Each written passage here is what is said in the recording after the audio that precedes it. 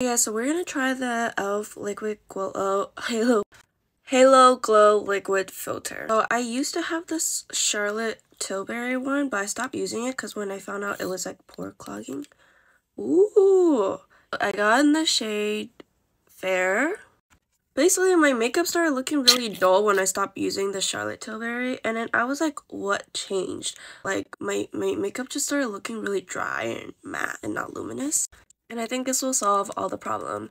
And this is how I used to apply the Charlotte Tilbury liquid flawless filter one with my hands. So this is what she looks like. She's cute, but we have to see her throughout the day. Definitely fresh face is never the best face. For me, at least 2 hours in, my makeup will look good. That's why I always do my makeup like super early, because by the time it's the event, your makeup looks good. Like you just need like some heat. That's why my makeup looks so good in the summer. You just need heat and a little bit of like that moisture, because I have really dry skin and it just